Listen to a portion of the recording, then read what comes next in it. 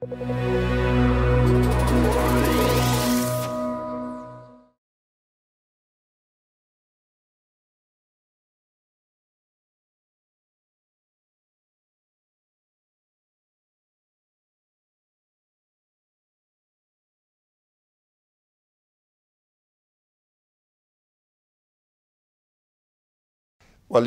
clients, as you know, is the most important assets for any law firm.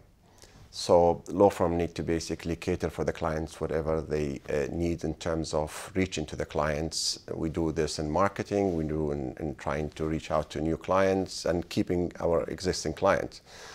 And by us moving to the same direction where the client's going, we're going to have clients in the medical field, in banking, in technology. They all are moving into a different style of communicating, and they expect their works to be done in a different way.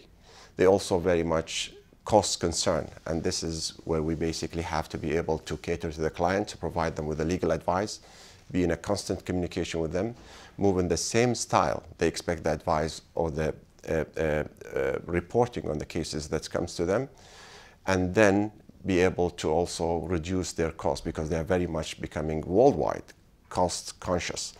And with the innovation and with technology, we can become closer to client, and this is a subject that we talk about it every day in the office, that we need to be very close to client, because they are basically our assets, where we earn our money from them, and they're our customers in a marketing terms.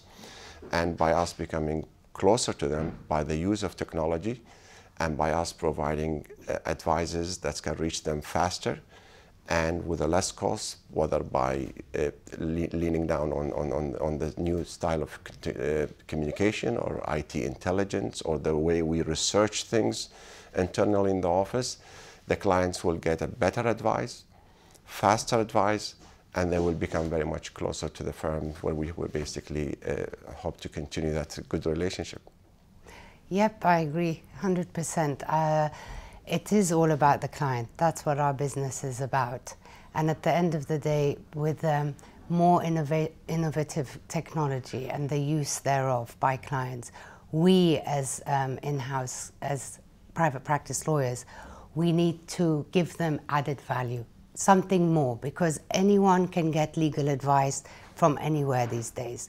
So what will differentiate us is an understanding of their business, of what's going to happen to their business over the next 5 to 10 years, an understanding of how they have, as Essam said, all become much more cost conscious today, and therefore we need to add value, not just by giving legal advice, but by becoming their trusted advisors, by giving them something extra that other lawyers cannot give perhaps, or by adding value in terms of understanding what type of technology they are going to need and how it's going to affect their businesses over the next coming years.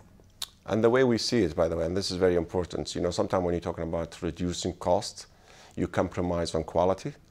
And with the technology and the use of technology today, you actually become more precise. You can actually go through thousands and thousands of pages and research on judgments and research on precedents and going into different contracts. So the quality actually enhance, and at the same time you cut costs by cutting on the wastage of time. You have to look at this. So that's the direction that the legal profession is going to, is not only enhancing the quality of the work, but also reducing the work, which is basically 2 lines, which was very difficult to achieve without the technology.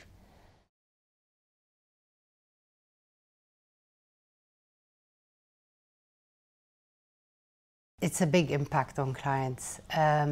Clients today, first of all, they've increased their in-house teams. There's many more of them in order to reduce costs. They're using alternative procurement service providers for legal services today. They're using technology in order to mitigate risk and in order to cut costs. So we need to be aware of that. And we need to be able to provide them that added value that we discussed earlier in order to keep pace with their developments.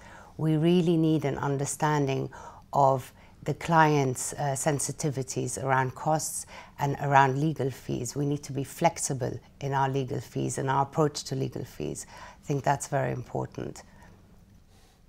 I'll add a different angle to what Just Foutoun said as well, which I'll agree everything she said. Clients today, in addition to what we talked about, the costs and what the expectation, clients are moving fast, different industries moving at a different pace. We cater for different clients, whether that's in shipping, banking, medical, elsewhere.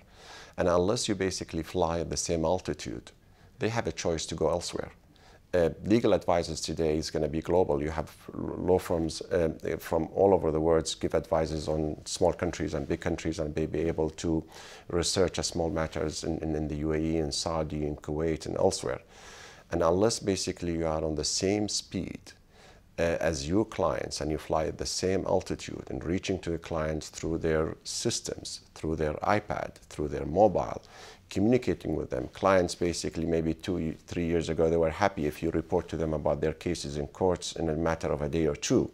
I don't think the future clients will accept this. The new generation clients who are now today 16 and 17-year-olds expect they're basically getting a message or a report or even having access to their file electronically at your law firm. He can basically log in and look at his cases. So the communication style and the communication tool has changed on lawyers, and lawyers need to adopt this. Yes, the legal profession may be not as fast as other industries, similar to banking or medicine, where they have moved into this, but definitely most of the big players in the legal field and law firms very conscientious about the changes, and they are making investments, whether in the human intelligence that internally or the investments internally to be able to provide the client the service that they need and fly the same altitude. Otherwise, the client has a choice to go elsewhere.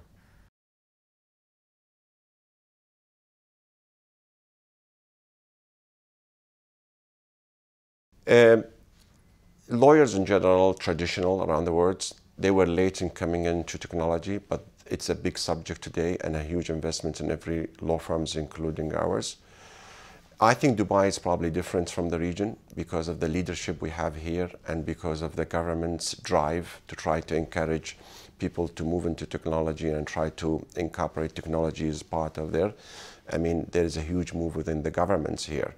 And we now, to connect with the government, we have to be electronics, whether the courts or the licensing departments to set up companies, whether at the DIFC level or the Dubai Economic Department's level.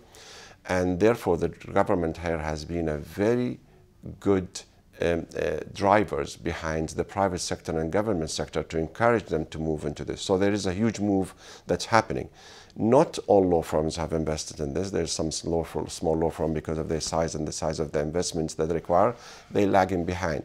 But most of the sizable firm, local or international, technology is a huge issue on their platform.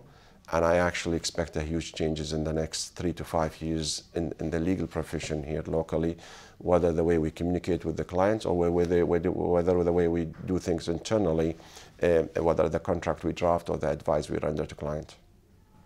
I agree with that. I think especially in the UAE, there's a drive on the part of the private sector led by the government. I think more needs to be done, but it is happening.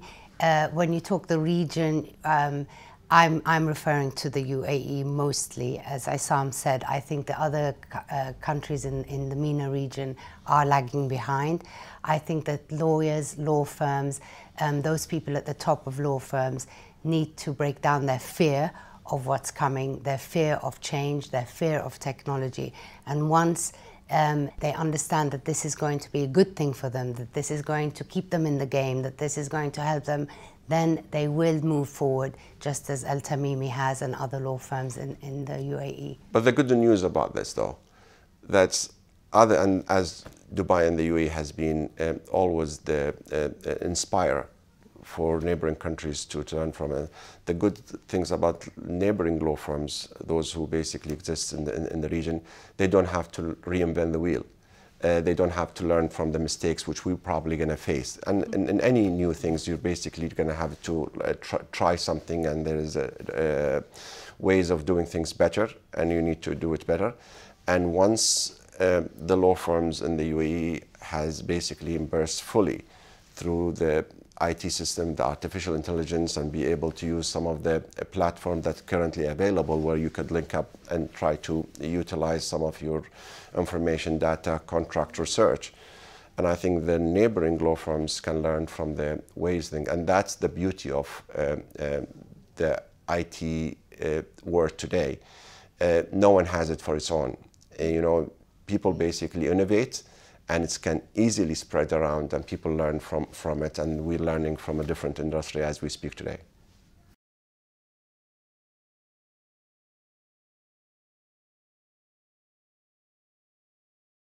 I see big changes happening. I think that the first premise that we have to build upon is it's not just an investment in IT. That's not enough. It's not just pouring lots of money into new technologies and innovation. It's also an investment in your people. And you have to change the fundamental culture of lawyers and the firm before you invest in IT. Empower your people. Let them learn. Send them out on courses. Let them understand what the technologies are about and how to use them. Let them learn about blockchain, about all these other things that are coming out now and that we're facing. The law firm of the future has to be a law firm that empowers its people, that changes its mindset, and that also invests in innovative technologies and understands the client's needs and requirements. So in the future, we're going to be advising a client on blockchain technology and whether or not the coding of that blockchain was right. And those kinds of elements in the future is what we need. And we're going to be sending our lawyers on coding courses and teaching them how to code smart contracts and all these other things.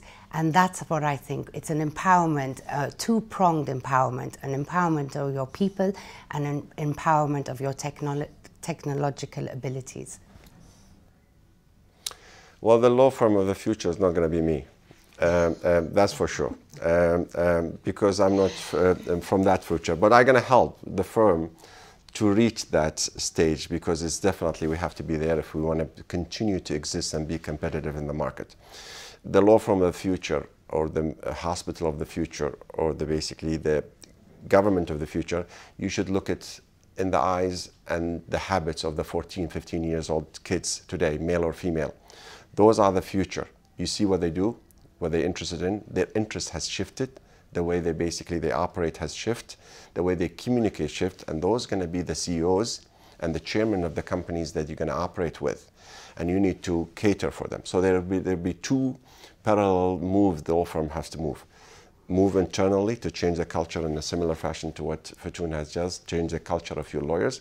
You know, dictation today, the quality of the dictation has improved a lot. Just imagine what's going to happen in 5, 6 years. The role of the secretary is going to go. Maybe the role of the receptionist is going to go, where you basically have everything automated. Maybe the role of the conference rooms doesn't exist. You can communicate with the clients over the phone and video conferencing anywhere you want. He's in his office. He doesn't have to come to you, and you don't have to come to him. And the ways of which office operate, the block of these buildings and office and occupying 3, 5, 10 floors is going to change. All this is new to me, and I'll have to adapt to it. It's probably not new to my children. Those basically going to fit in very well into the future of this firm. We're going to basically cut time, cut wastage of time, lower cost, and we'll probably be able to earn more money and do more works within the same hours. And instead of accomplishing and dealing with one file, you could actually deal with multiple files, and you'll be multiple tasks. And that's the beauty of the future, which is actually going to be a good news for all of us. Thank you very much. Thank you. Appreciate it. Thank you.